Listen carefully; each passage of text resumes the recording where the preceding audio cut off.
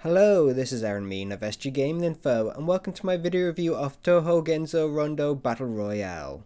Touhou Genso Rondo Battle Royale, which is published by NIS America and developed by CUBETYPE, is the first Touhou game to hit Western consoles. And honestly, while the combat is enjoyable, nearly every other aspect of the game is dull.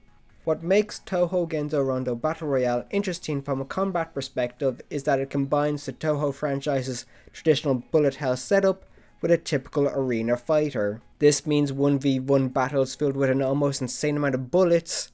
At times the amount of attack spam on screen can be overwhelming, but as long as you know how to dash away or block attacks, you don't need to worry. Combat in Battle Royale is built around managing several gauges, including your sub and main attack gauges, along with your charge gauge. It is important to manage your charge gauge, as filling up 3 of the 4 bars allows you to perform a spell, which lets you rain an almost hellish amount of bullets and magic upon your enemy. Outside of managing your gauges, you can collect power-up items called power items and charge items. These items drop when you successfully counter an enemy attack. Don't worry, it's easier than it sounds. The bullet spam nature of the game also means that fights are relatively short, with a match lasting between 40 to 50 seconds, which means Battle Royale is great for playing in short bursts. Now, while I love Battle Royale's combat, nearly every other aspect of the game is dull or uninspiring. The selection of modes, which are story, arcade, boss rush versus computer versus human and online, are all the same thing.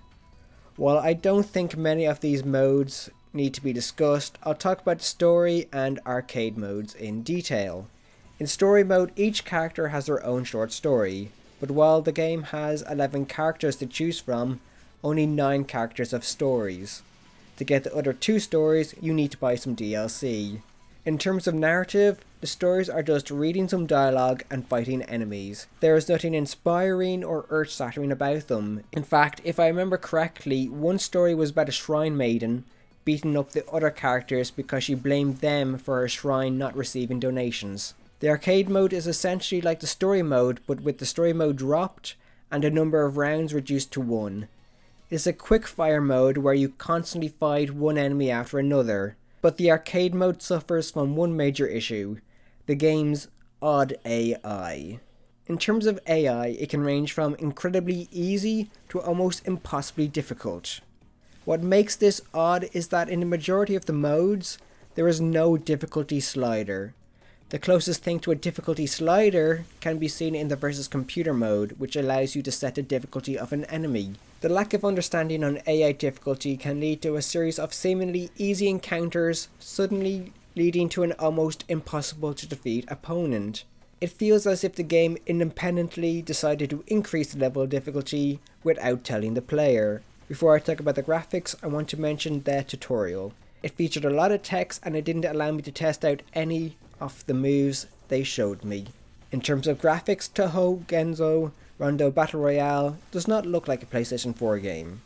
Characters have a rather low poly count, and the arenas you fight in are dull and have little to no eye-catching features, although this could have been done on purpose as to not distract players. When it comes to audio, we have some sound effects and some background music. There is no voice acting as the game's story is told through text. So, in conclusion, Touhou Genso Rondo Battle Royale combines both bullet hell and fighting mechanics to make for a fun, fast fighting experience.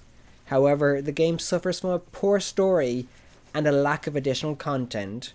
With that said, I give Touhou Genso Rondo Battle Royale a score of 6 out of 10, with the game's pros being a great combat system.